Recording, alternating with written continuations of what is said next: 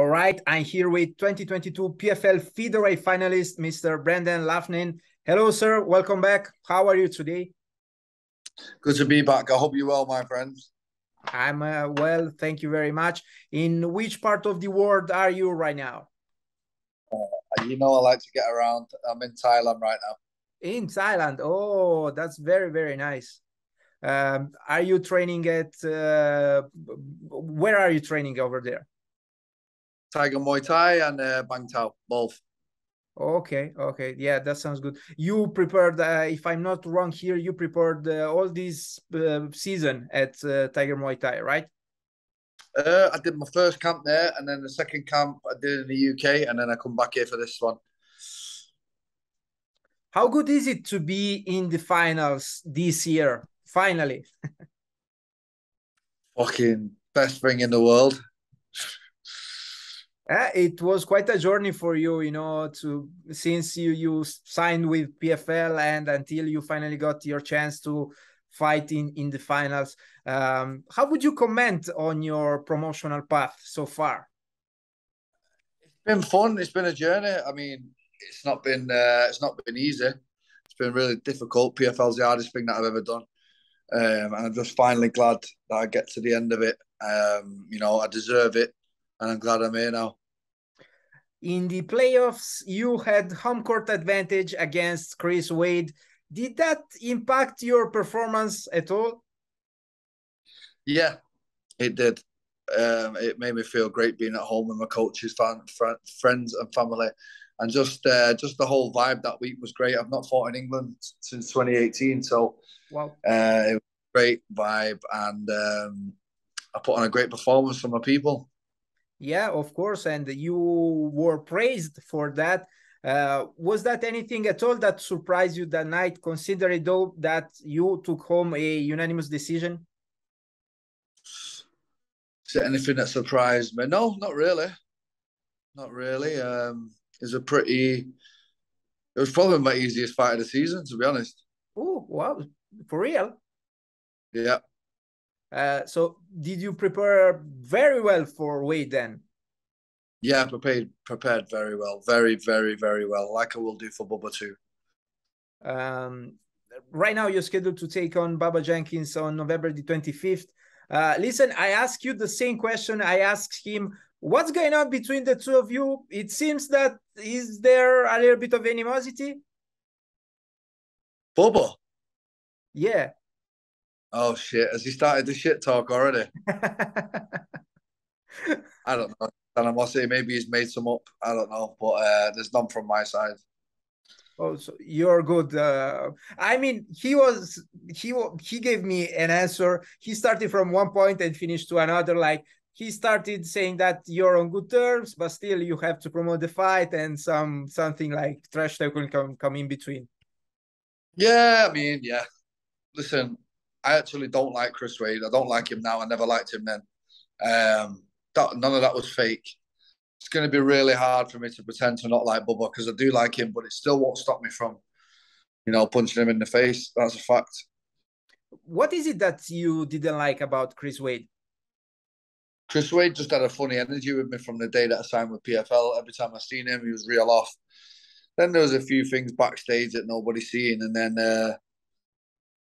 he was calling out, I want it, and then he got it, and then it turns out he didn't want it when he got it. So, that's kind of what happened there.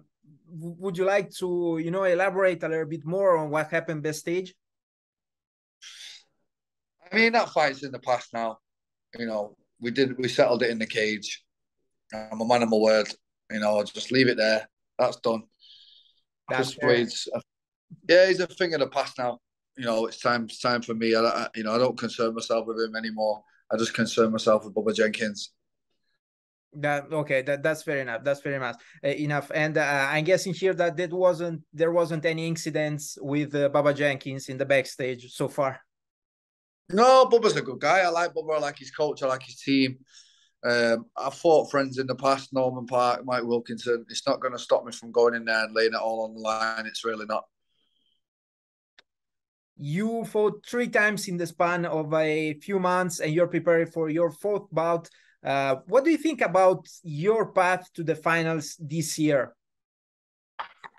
I fought Ryoji Kudo first, who was a very tough fighter, very unknown fighter, and then everyone knows who he is now. Put on a great performance against me, and then went on to the semi-finals. And then you've got that Usyk last-minute replacement. Wasn't very happy with that performance. So, yeah, I mean, you can say that I got the rounds under the belt. I went decision in all 3 fights, and I got 9 rounds under my belt, 9 tough rounds, and I just feel like I'm unbreakable now. I just don't see where Bubba beats me.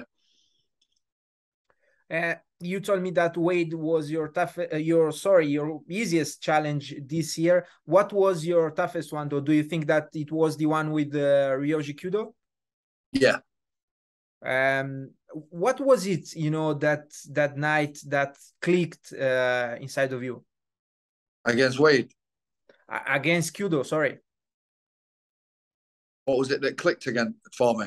Yes. I mean, you were a little bit in difficulty at first, but then you overcame that adversity to, you know, you took home that technical decision eventually.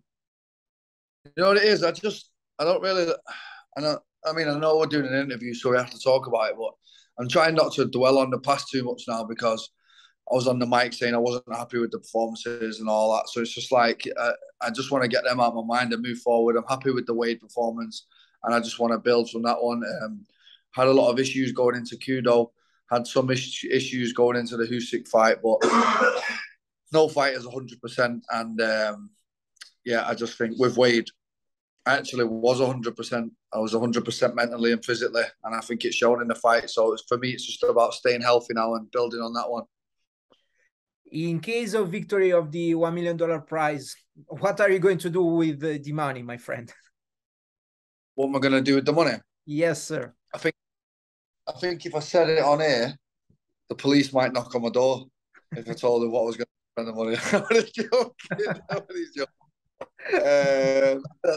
I don't know. Listen, it's not like I've not got money anyway. I've made some money, you know, so I'm sure with the money that I've made, if I was going to change my lifestyle, I would have already changed it. I'm not going to change it. I love what I do. This is my life. And I don't need $1 million to define me. I really don't. I'm after that belt. I'm after 16 years of hard work. And I want to show everyone how great I am because, again, I'll probably be an underdog again against Bubba. And I just want to show people how good I am. So you're more focused on your legacy than on the prize itself. Listen, $1 million is $1 million. It will change your life. It will change your family's life. I'm not under the illusion that that's not important. But when you've been doing something every day for 16 years, and I mean every day, all day, you just want, you know, in your own head, you want to cap it off with something nice, don't you? You want your name to go down in history, and that's what I'm after here. You will have your chance to do that in the upcoming finals. Listen, you're one of the few MMA fighters with whom I can talk about football. Are you happy that Cristiano Ronaldo is back at Manchester United? It's been touch and go, right? He's been good, then he's been shit. So, you know, it's good that United are playing well now, but Ronaldo still needs to step up a little, I think. I mean, he's getting on now. He's cracking on with his age, innit? Yeah, that's true. That's true. I mean, time is a merciless master for everyone. There you go. What do you think about Paul Pogba's departure from United, though? Who's? Paul Pogba. Oh. I mean, his attitude wasn't very good on the pitch anyway. So, I mean, I like the way the manager's dealing with the players nowadays. Anybody that's got the wrong attitude or on the sideline, no matter if they're worth 100 million or if they're worth 1 million, I like that. That's good. Listen, Brandon, I finished my questions. Do you have any last messages? No, all good. Thank you very much again. Best of luck with the upcoming fight, and hopefully I'll hear again from you after the finals. Thank you, brother. Take care. Thank you. Have a nice one. Bye.